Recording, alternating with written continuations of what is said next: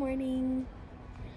I woke up today with a message from my mom telling me that it's National Gardening Day, which is supposed to mean you do your best to teach others about the joy of home gardening. So I figured what better day than today to pop on here and encourage you guys to plant a garden this year, because it really is a joy to just create your own happy place right in your backyard.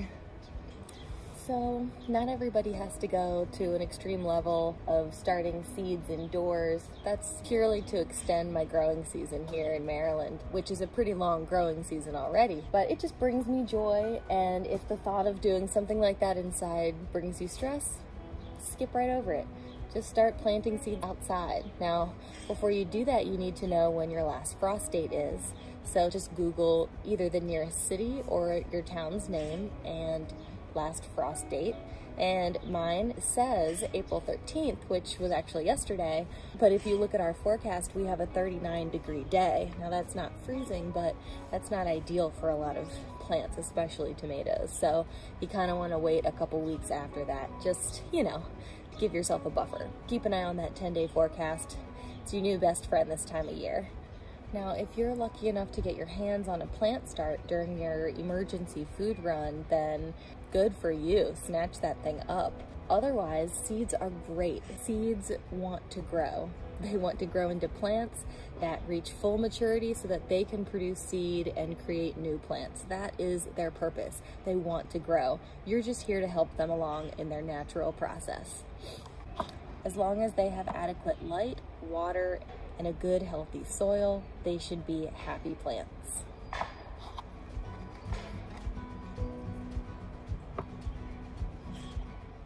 If you've got land, you can grab yourself a shovel and start tilling the soil over.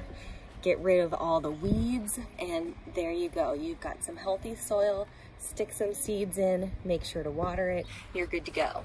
If not, if you have an opportunity to do some container growing, maybe you have a balcony or even a windowsill, try reusing a plastic container, cutting it in half, flipping it over, that way you have a bottom reservoir. This had a really big opening at the bottom, so I just used a coffee filter to make sure that the soil stayed inside. This is a great vessel.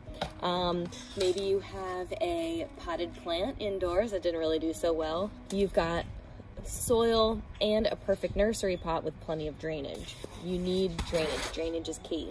I've also seen people grow in a cardboard box. Now, this is ideal if you have an outdoor space because it will leak and get pretty soggy over time, but hey, it's a way to hold in soil. And if worse comes to worse, you can just grow straight in the bag of soil.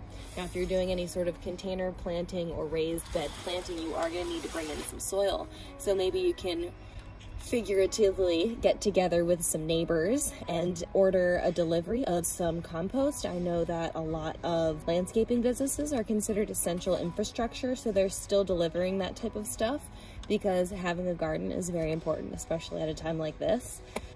Or a lot of us have access to a Walmart. I was avoiding Walmart the first 2 times that I had to venture out. Since this started to the grocery store, they were out of eggs both times. So I ended up having to go to Walmart. It's just the only other grocery store around here to get some eggs. And I took the opportunity to grab a bag of soil and some nursery pots just because I didn't know the next time I would be out. So the next time you are out, I know Walmart does curbside pickup. You do have to schedule a certain time.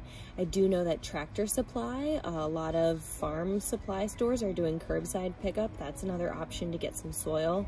Or like I said, contact a local nursery that does deliveries.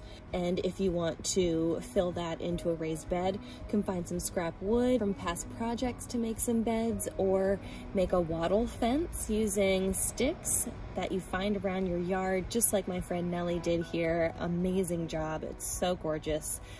Really, the possibilities are endless. Get creative. Whatever you do, make sure you've got adequate drainage, excellent soil, a lot of sun and some water, and a lot of love. So I wish you luck this year in your garden, whether it's your first time gardening or whether you just needed a kick in the butt to get back into it.